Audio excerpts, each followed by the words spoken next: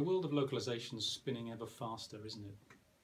The pressure's on to deliver 365 days a year, round the clock, round the globe. And the technology we have to enable this is fantastic. But it's not all about process and technology, is it? Localization's still a people business, as it always has been. It's our people who liaise with the clients, project manage, layout, translate on a daily basis. And these people face challenges of motivation because their careers are not so certain as they were. They face acquisition, reorganization and technology shifts on a regular basis. At LocWorld Montreal, we're going to be running a pre-conference workshop for leaders and people managers. Come along if you're interested to share your challenges and experience, what's working for you, what's not working for you.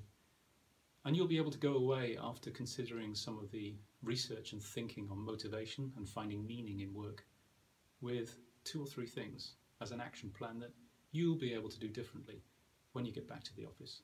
So join me, Jonathan Bowring, and some other industry contributors and thinkers as we wrestle with these questions in the Human Factor pre-conference session at LocWorld Montreal. Hope to see you there.